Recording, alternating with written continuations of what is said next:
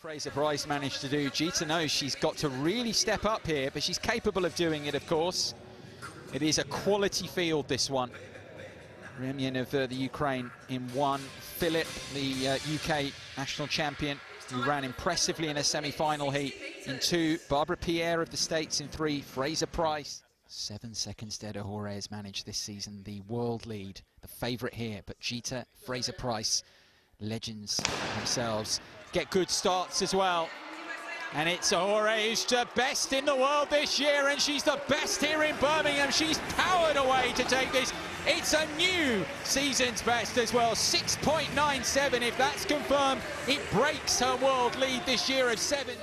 Fraser-Pryce, Lalova, Gita, all beaten by the Ivorian, who has dominated. 6.97 it's confirmed as. It's the fastest time in the world this year.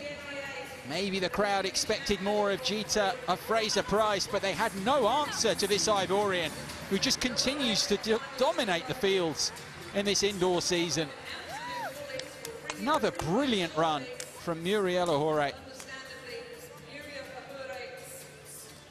Let's have another look. As always, fast out of the blocks, low and hard into position. Gita hung with her well, so did Fraser-Pryce. But from about 30 metres, it was all about the Ivorian powering away into full stride. No doubt about it, no photo finish required. A couple of metres in it in the end, as she takes the victory. AHOURE, it's been rounded up to 6.99, but that's still sub 7, still breaks what she's done this year. Fraser-Pryce of Jamaica, the double Olympic champion, second in 7.09.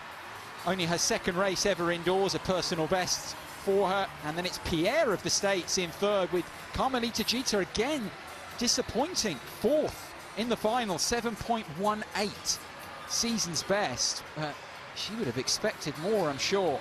The American improving on her semi-final run, but not even good enough for 3rd. Pierre, Barbara Pierre, Saladuka, all involved there and all leading the way, the top 3 positions. Quick look back at that thrilling performance from Murielle AHOURE of Côte d'Ivoire.